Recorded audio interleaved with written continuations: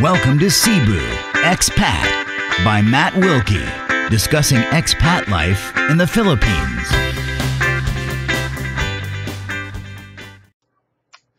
Can you make a property typhoon proof or maybe earthquake proof? In the Philippines, the question is not whether you can or can't, but whether it's viable. Construction costs are relatively cheap. The only advantage I would say of this is actually risks to human life. Because obviously if you have a concrete slab drop down from the first floor, it's got potential risk of killing everybody underneath. In the same way, you'll find some of the construction, people don't actually put concrete above them.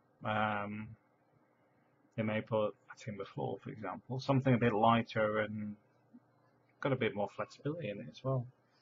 Where obviously the movement on concrete is probably not going to be great in the Philippines due to the sand and cement ratios, etc. It's not going to be the best. I use concrete, but I also check the mix. Most of the stuff you'll buy, one of the ways they save money is by skimping on the mix. So be aware of that. Would I recommend investing in something typhoon proof and earthquake proof, etc.?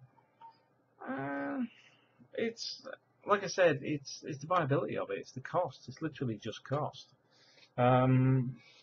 Would I have a shipping container on the lot instead? You know, as an extra building, just pretty it up. I'd say that's a possibility because that'll withstand up to I think 120 mile an hour winds. It's pretty robust for things dropping on it because the most you're probably going to have fall on it is probably the odd small mango or something if you're actually using it as a prepared shelter. So from that scenario, it may pay to actually get a shipping container. You also have to remember the Philippines has 7,000 islands.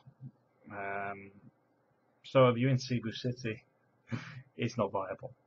If you're on a remote island and keep ration packs and stuff in there, it's not only viable, but maybe even essential. For example, it's not only food. You could have a generator, you could have solar power, you could have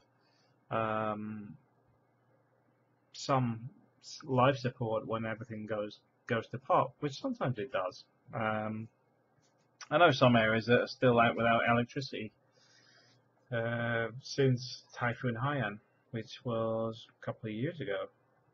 So you have to be prepared that the Philippines is what it is. It is in Asia. It's a developing nation.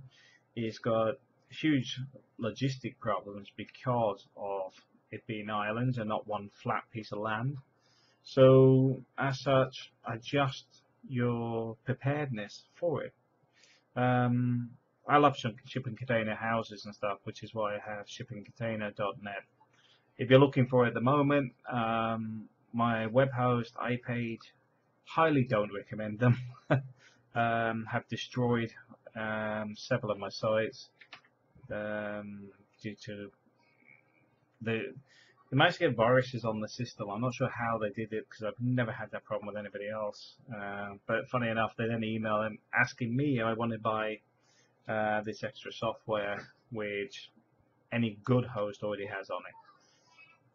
You learn by your mistakes, but at the same time, I'm just waiting for my domain manager, who is currently on Labor Day, which I believe is an American holiday, so I can shift my domains because they're pointing at iPage servers, because then I can actually move my backups off my server. I keep server backups, yes. Yeah, I don't rely on web hosts to keep them for me. Also, if you ditch a web host, your backup is only going to be a maximum of a couple of months out of date, which in real terms often isn't a lot. It's recoverable, or doesn't really matter if you lost it. But yeah, preparing for the worst. Philippines gets typhoons. Philippines gets heavy rain, flooding, landslides. It gets all sorts of problems all the time. How many typhoons does it get? Um, I think it's about just under 100 a year. Doesn't sound a lot. Obviously, not all of them are major, but it's something to be aware of. It's something to research where you're going to live. That's the other thing. A lot of people don't. I had somebody ask me today about a location they're looking at visiting, and I'm sort of like, well, you're already booking to come here. If I'm going somewhere, I already roughly know where I'm going. When I was moving the family to Spain, I'd already been out here and investigated the area. When I went to Cebu, I researched and read somebody's Lonely Planet guide, which was out of date. I went on the forums, etc. Investigate, get an understanding, research what natural disasters happen there, because they do, and when they do happen, they can be very severe, which is why being prepared really matters. All right, thanks for watching.